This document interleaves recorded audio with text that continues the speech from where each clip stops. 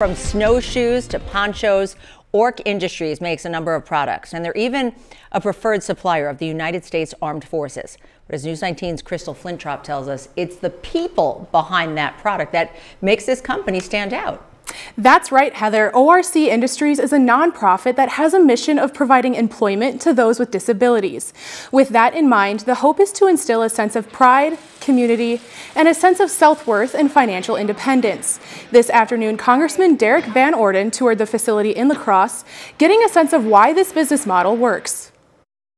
It's just heartwarming. It's unbelievable. You've got a woman in the other room. She was homeless.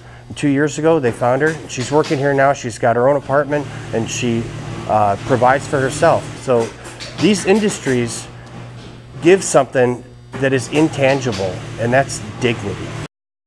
He says it's important for elected officials like himself and the community to get out and meet with organizations like this, Heather, before making policy changes or even just to make sure that change would be beneficial.